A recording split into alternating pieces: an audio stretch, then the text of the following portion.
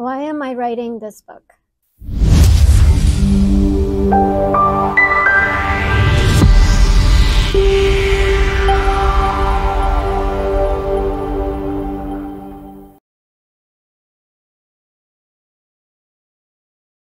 Hey guys, so I want to jump on real quick and start talking about, the development of this book, which stems back to prior to the awakening experience. And at that time, of course, I didn't have, the space, the knowledge, the awareness of where I am now.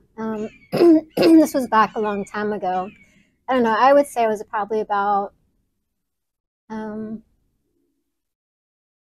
in my 20s, 30s, late 20s, early 30s. And then I had this desire to just start writing as far as typing, because back then we had the computers when they started coming out, which is probably dating myself, but it was when the computers started coming out to the public, and you had like the DOS systems, and then you had the programs that you could put onto your computer and start doing things. So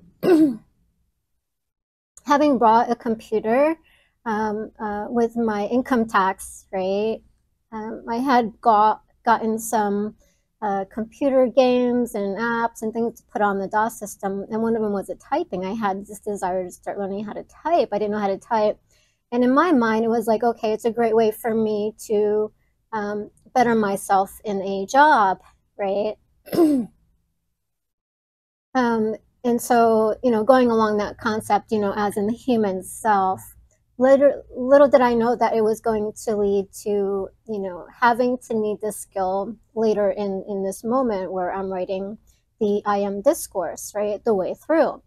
And it just kind of evolved over time. So I taught myself, I was self-taught to type and do all these things. And then, of course, going to school has helped me to develop, writing skills, things like that.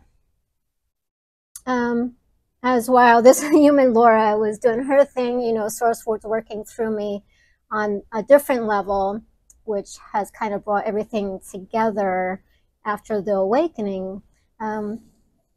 So when I was in my counseling career, going to school, working in the addiction center, and sitting there, I started doing this intuitive writing, right? This channeled writing. And I wasn't aware of what that was. It had happened to me before in the past, before the awakening, but I was in fearful thoughts, right? Of that. And I wasn't ready for it, And so to me, what was coming through felt fear-based. And so I kind of put that aside, because we are all conditioned to believe, anything like that is evil or bad, And of course, again, that was before my awakening. So years later, fast forward, I was had my awakening, gone home death experience, and then the angel experience. And then evolving through that, I started going on the path of what I was guided to go on, which was counseling. So I started taking counseling courses. And then from that point, when I was actually, working in a facility, all these things just started happening, right? And one of them was automatic writing, whether that's channeled writing or intuitive writing, however you want to talk about it. It was automatic writing. Things just started flowing to me through my hand, and I was just writing things. So it was opening, coming back around again, right? So this time I was a little bit more open and aware because of things in the space that I was in now that I had the awakening, and all that fear-based stuff kind of shifted, right? Out of that conditioned state. So from there, I took interest in everything that was coming through because I was channeling information related to counseling, and different things were coming in, and things I'm going to be making videos on as far as like, every moment is a new moment to have change our lives, right? And so these are things that were coming to me to help my clients that I was seeing through counseling and coaching.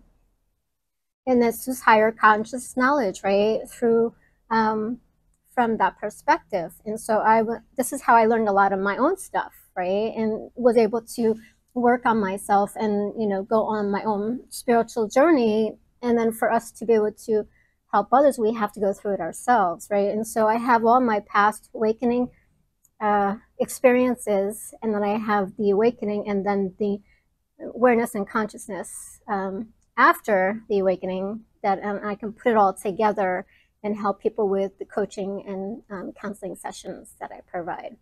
And that's why I offer what I offer. But with the book, right, all this knowledge has come to me. So I want to put it in a book.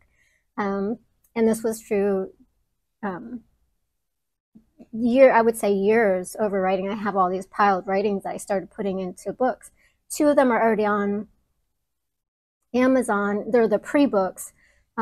This one here is the I Am discourse, which was helping me to get ready for this one because it practiced channeling and automatic writing, receiving the information. You know, it's kind of a development through higher conscious source, and the channeling of the book. So it's like a practice. It's an evolution of the book, right? And so that has helped me to do that. So I'm also making the videos now. So I have the book and the videos and my coaching sessions, and also I do hypnosis, like introspective hypnosis sessions, and also intuitive readings, things like that, channeled readings. But with the book, you know, having had my past experience before awakening, and then the after the awakening, and then the after, I'm able to bring this all together and bring it out, you know, for other people, because it's time to start sharing this, you know. I had talked to somebody, you know, and I had to get out of my own ego in order to do this, right? And, you know, and this one keeps resonating with me. I met this, it was like this, I call them God appointments or source appointments, divine appointments. I talked with this one person, they're like, you know, and they didn't even really know me, but the few minutes that we spent together and I gave them some information, and they were like, you know, if you have this information, you need to share it, you know, because otherwise it's just selfish. It's not doing anybody any good if you don't share it. So this is where I've been working on, you know, myself, getting over the ego to be able to prepare this and to bring this to you and help more people. So with that being said, you know, the book had come to me, the writings, you know, that was just in preparation for this book, and wherever that's going to go, you know, after this, I'm not sure, but I'm just following the guidance. So this was all definitely meant to be.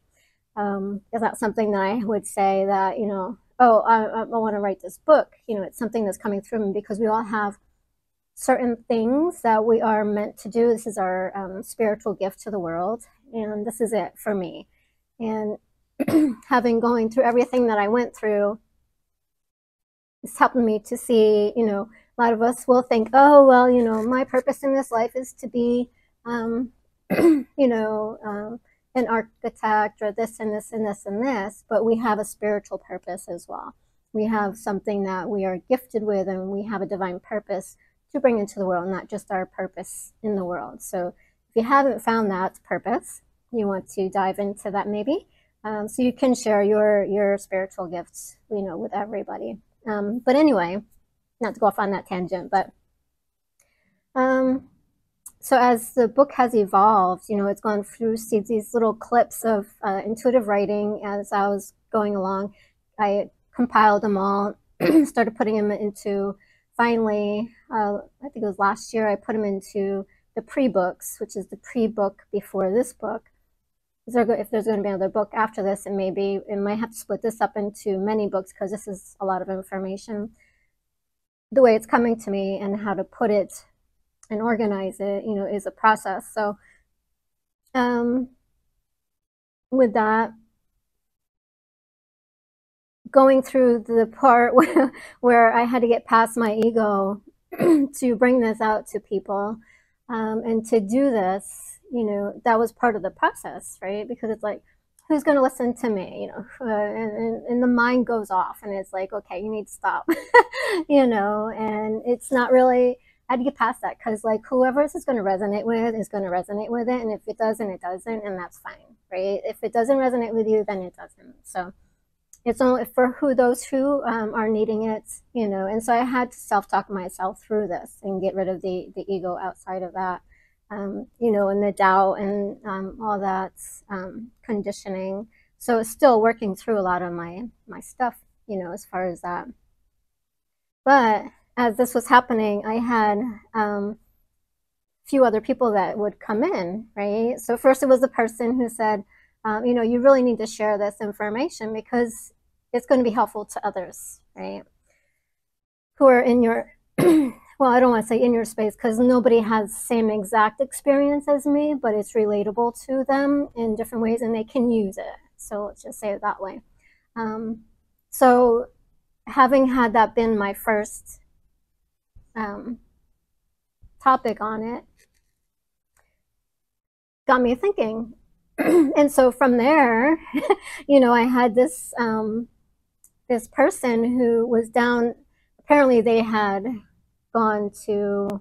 I was living on Clearwater Beach at the time, and so with being on Clearwater Beach, I would go sit every night, on the beach, and then meditate at night, right? Sunsets, and watch them every night. So that was like my space of bliss.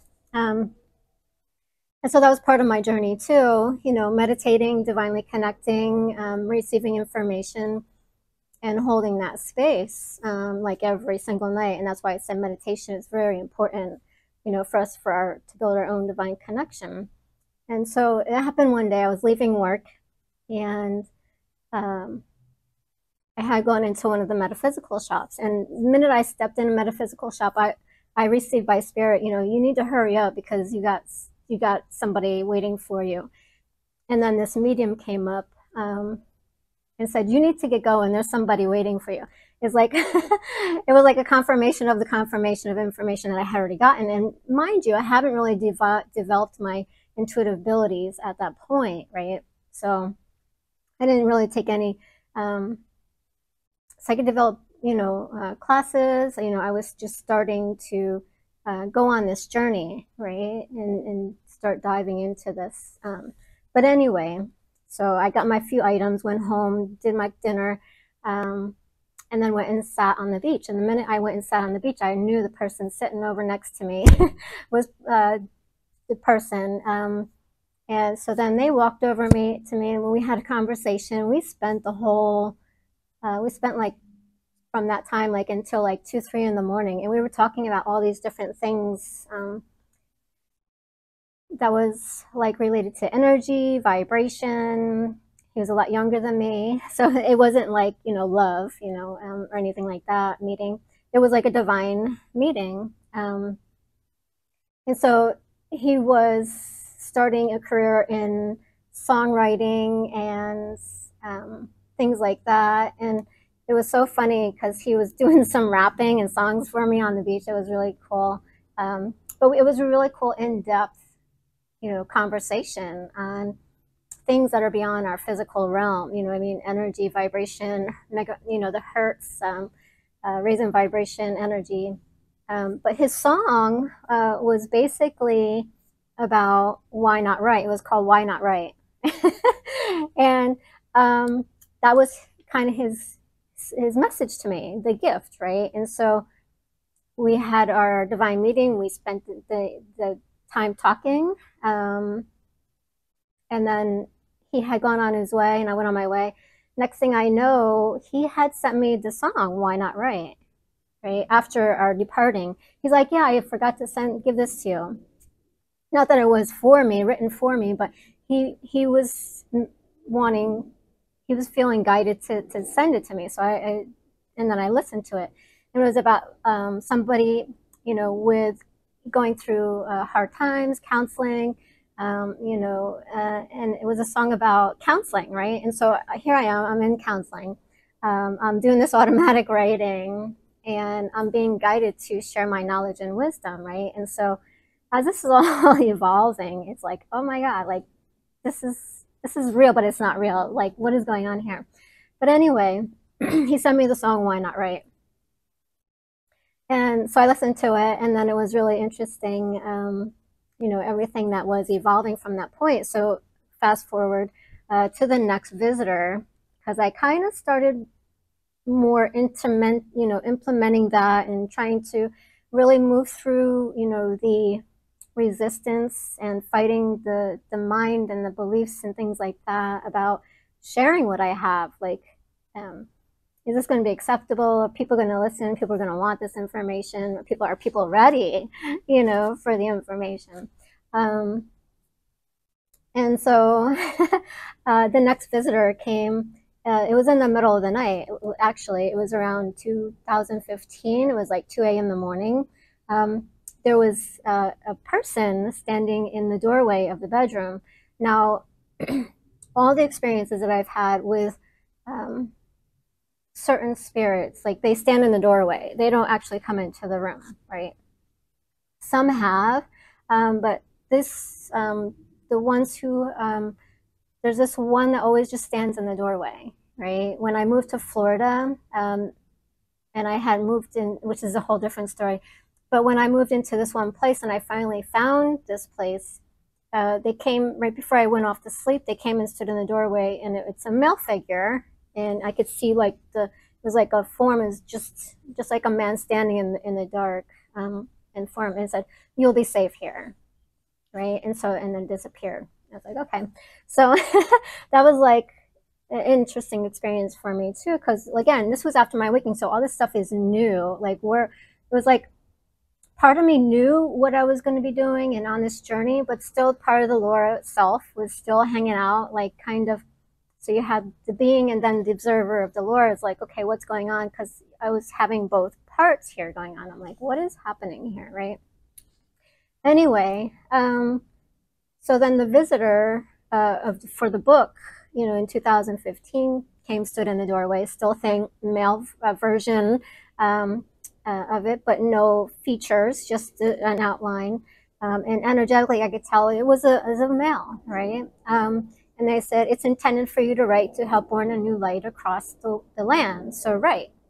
And then they disappeared. I was like, and it's so interesting because like I have a lot of experience between after the awakening from like 1 to 3. This is where a lot of times these things will happen.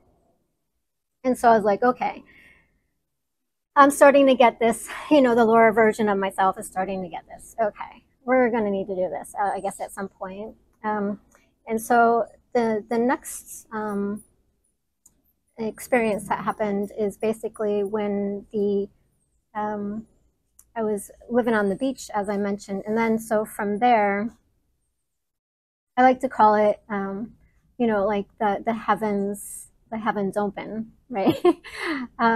Because literally it seemed like that. And so where this came from was like really intense, because I was sitting there walking along the beach, my morning walk with tea, and then my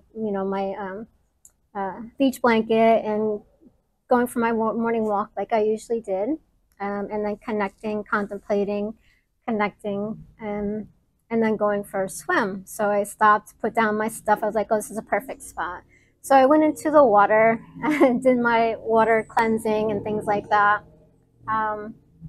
Came out of the water, and then as I was coming up on the beach, and there was like this opening, like this energy and vibration, and it said, and there was nobody around me, right? Because I always try to find a secluded place, just so I can be in my own space. There was nobody around me, and it was like, it said, you were meant to write, so write. Be like Matthew, Mark, Luke, and John, right?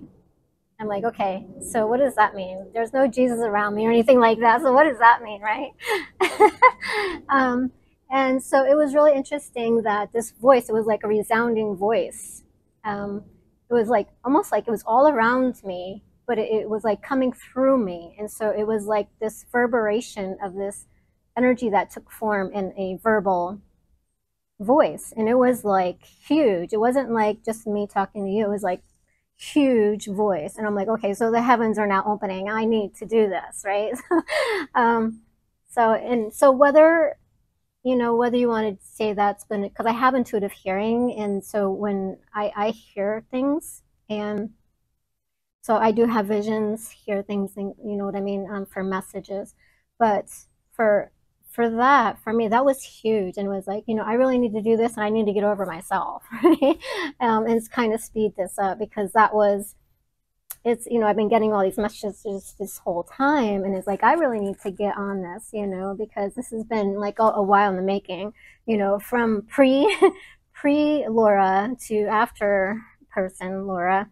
um, and so basically that is how it's kind of evolved over time. Now, as far as the information that I'm putting in the book, you can, like I said, you can get the pre-books, which has the little clips of prior to the awakening, and then we're gonna have this book here, and so having all that information, all that has been the development of my book. Well, I don't want to say my book, because it's not my book. I didn't say like, hey, one day I'm going to write this book and then do all this research and then put it in paper, and then on paper, and hand it out to people. This is being channeled, not just for me, but for everybody, whoever is going to be, connected to it, or it's going to resonate with you. And some parts may, and some parts may not. But it's always worth, checking out, because if it's going to help somebody, I want to do that. And I don't want to just keep it to myself and just live my life by these higher knowledge, right? Concepts. So from 2016 to 2021, I've been working on different things, and trying to still ignore it at that point, right? Because I'm trying to work through my own self, to get over myself. And so, it was definitely a process. And sometimes, we do go through that, in order to bring through your spiritual gifts, and what you're guided to do. So, that is also something to take away from this story, is if you have found your spiritual gift, or what you're supposed to bring into the world, it may take you a little while to get through it, and it's okay. It does take a little while for certain people. Some people, may be right away okay with it. But for me, I had to work through this, because, it's like, are people ready for this?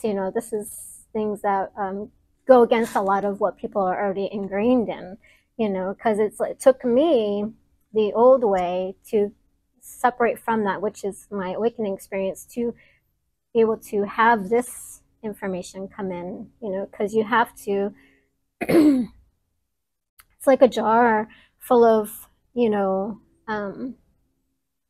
just say anything, sand or dirt, whatever you're going to put in a jar.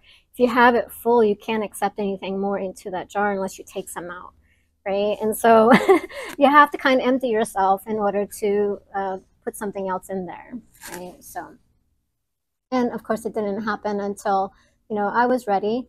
So definitely, but that's the evolution of this book, and just wanted to share that with you guys. If you have any questions, or I will definitely let you know when this book is available and ready and done. Just stay tuned. You can also reach out to me, get on an email list, or just subscribe to the channel. I'll be making that announcement on here as well. All right, so okay, thanks. Happy journeys.